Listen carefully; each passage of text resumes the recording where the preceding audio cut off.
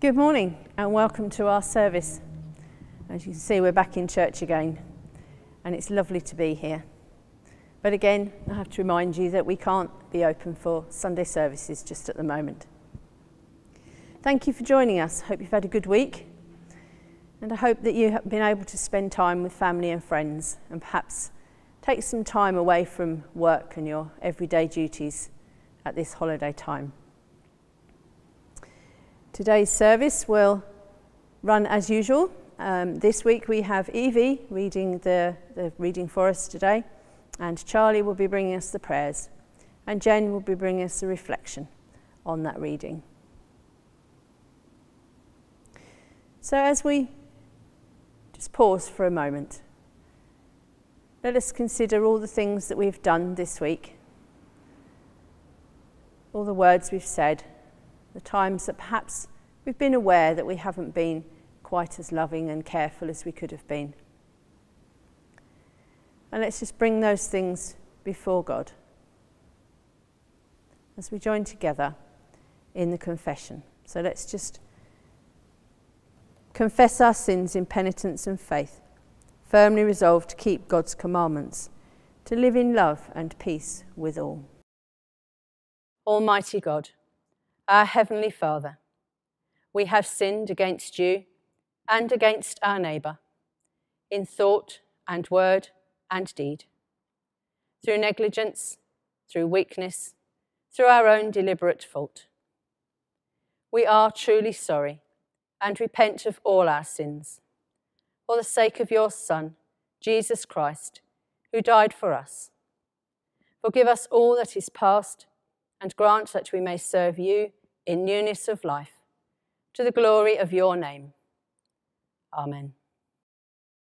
May Almighty God, who forgives all who truly repent, have mercy upon us, pardon and deliver us from all our sins, confirm and strengthen us in all goodness, and keep us in life eternal, through Jesus Christ our Lord. Amen. And the collect for today. Let your merciful ears, O Lord, be open to the prayers of your humble servants, and that they may obtain their petitions, make them to ask such things as shall please you. Through Jesus Christ, your Son, our Lord, who is alive and reigns with you, in the unity of the Holy Spirit, one God, now and forever. Amen. Now Evie will come and bring us our reading. Today's reading is from Matthew, chapter 15, verses 21 to 28. Leaving that place, Jesus withdrew to the region of Tyre and Sidon.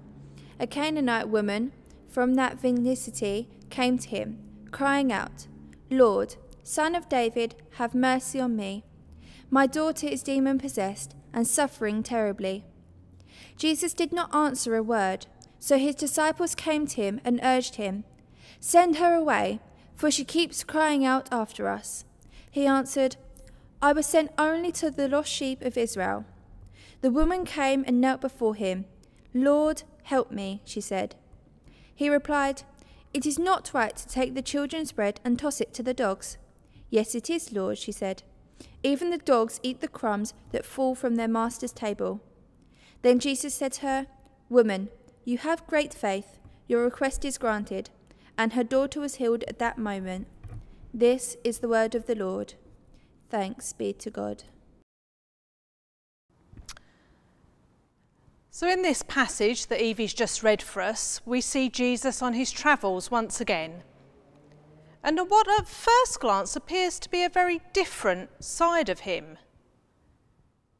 He meets this woman who's obviously in real anguish, and she cries out to him about her demon-possessed daughter. And what does Jesus do? He ignores her.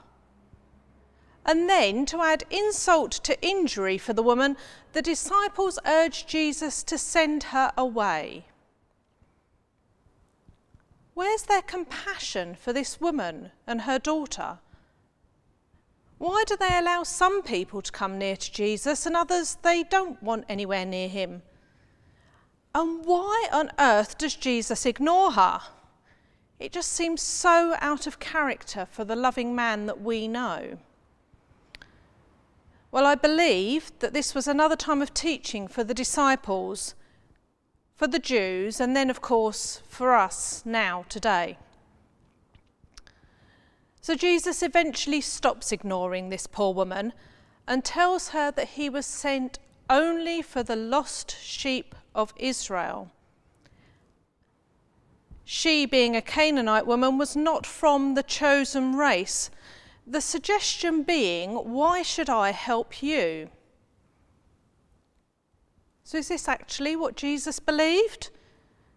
Well, again, I suggest not. I believe that he was reflecting the thoughts of the Jews onto her in front of them. And this thought process carries on to the next part of the conversation. Jesus suggests that he shouldn't take food and maybe read into that blessings or healing power from the children and give it to the dogs. Well, this gives power to the children of Israel, the chosen ones, over this woman and her daughter, the dogs. How degrading to refer to her and her whole race, in fact, anyone who wasn't a Jew, as a dog. But this is exactly what the Jews felt at the time. They were the only ones for whom God sent his Son.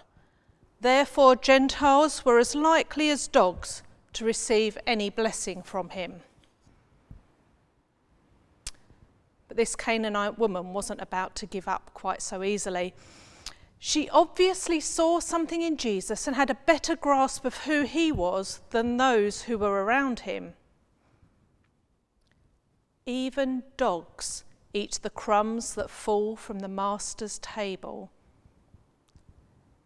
She was aware that she wasn't worthy of receiving anything from this man before her. She knew how she was seen by those around him. But yet she surrendered herself to Jesus, holding on to the hope that he could and would heal her daughter. A crumb. That was all that she wanted, all that she needed. She accepted who she was in the eyes of those around her and was happy to take the smallest crumb, the piece that those who had more than enough had discarded, the smallest piece of Jesus. So does that sound like any of the other parables we've heard and any stories you may remember? A mustard seed, the touch of Jesus' cloak, a look, a word. A crumb of faith was all that was needed for her daughter to be healed. And Jesus told her that she had great faith, all from a crumb that was under the master's table. Isn't this just an amazing bit of teaching? Jesus was reiterating that he had come for everyone, Jews and Gentiles. And actually many Jews missed out on the blessings of God because they rejected Jesus. And many, many more Gentiles were blessed and received salvation because they recognised, acknowledged and accepted who Jesus was. But he was also reminding everyone that you don't need huge amounts of faith. The smallest bit of faith in him is enough. And you don't need to do anything to receive that faith or to receive him. You just say, yes, I know who you are, and I accept you as my God and Saviour. It really is that simple. Have you done that? Have you taken a crumb from beneath his table, even though you know you are not worthy? If not, then today you can say yes to him, and he will have compassion and mercy on you. He loves you now, and he always will. So take that small step of faith and hold on to that crumb. And finally, who would have thought that a tiny crumb of faith is enough not only for you and me, but is enough to give hope to all the nations. The thing is what you do with it, what you do with that tiny crumb of faith, and how that tiny crumb of faith impacts those around you. Amen. So let us now share together the words that all believers say, declaring our faith together through the words of the Creed. We believe in one God, the Father, the Almighty, maker of heaven and earth, of all that is, seen and unseen. We believe in one Lord, Jesus Christ, the only Son of God, eternally begotten of the Father, God from God, light from light, true God from true God, begotten, not made, of one being with the Father. Through him all things were made. For us and for our salvation he came down from heaven, was incarnate from the Holy Spirit and the Virgin Mary, and was made man. For our sake he was crucified under Pontius Pilate. He suffered death and was buried. On the third day he rose again in accordance with the Scriptures. He ascended into heaven and is seated at the right hand of the Father. He will come again in glory to judge the living and the dead, and his kingdom will have no end. We believe in the Holy Spirit, the Lord, the giver of life, who proceeds from the Father and the Son, who with the Father and the Son is worshipped and glorified, who has spoken through the prophets. We believe in one holy, Catholic and Apostolic Church. We acknowledge one baptism for the forgiveness of sins. We look for the resurrection of the dead and the life of the world to come. Amen. Welcome to prayer. Let's pray. God our Father, we come to you and ask you to help us find peace on earth. Peace between nations, peace between countries, peace between cultures, and peace between religions. Please help us just to love and forgive each other as you love and forgive us. We pray for you to help us see and understand how precious our planet is, and how we need to nurture it back to its original glory that you created. Lord, hear us. Lord, graciously hear us. Lord our God, thank you for keeping us safe during this difficult time, but please be there for anyone who has been affected by this awful virus. The individuals who have perished, please welcome them into heaven and comfort their families. Please give strength to individuals affected and still fighting off the disease. And all those who have survived, please let them see their blessings.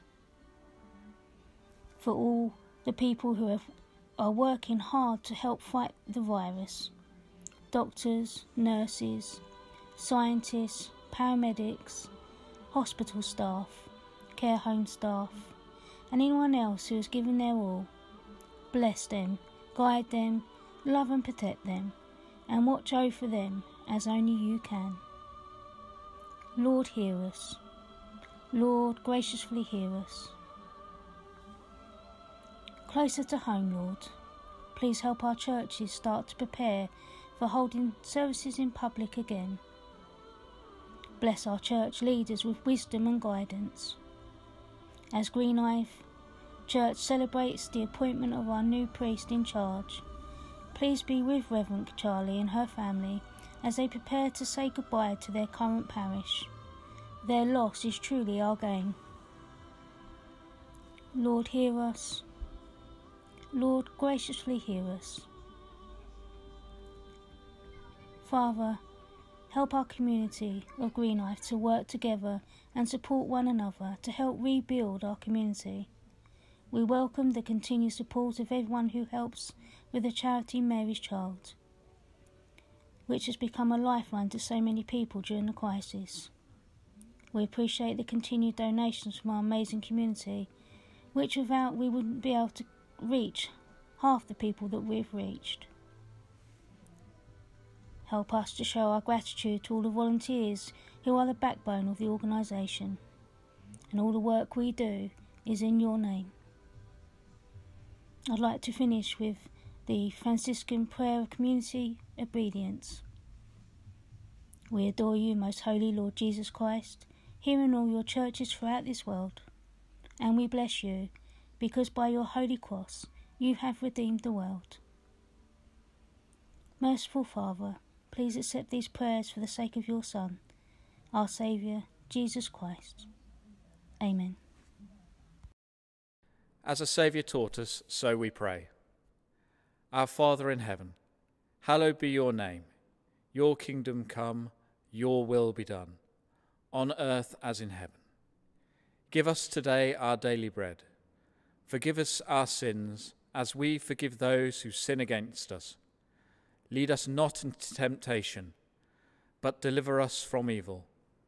For the kingdom, the power, and the glory are yours, now and forever. Amen.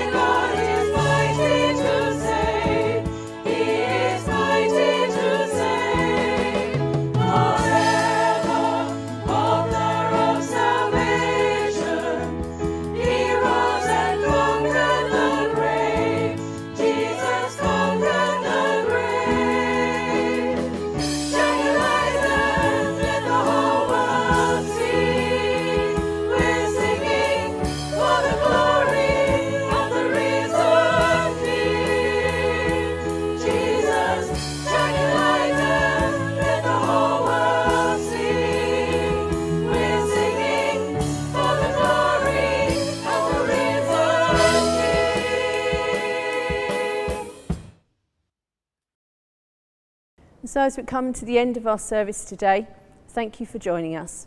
Pray that you have a good week, that you do get some time to relax and spend time with family and friends away from your work. We pray that you have a blessed week and that you will watch out for the blessings of God around you. And remember the times that he is with you always.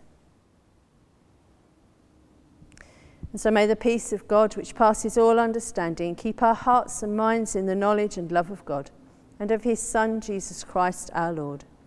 And may the blessing of God Almighty, the Father, the Son, and the Holy Spirit be among us and remain with us always. Amen. Go in peace to love and serve the Lord. In the name of Christ. Amen.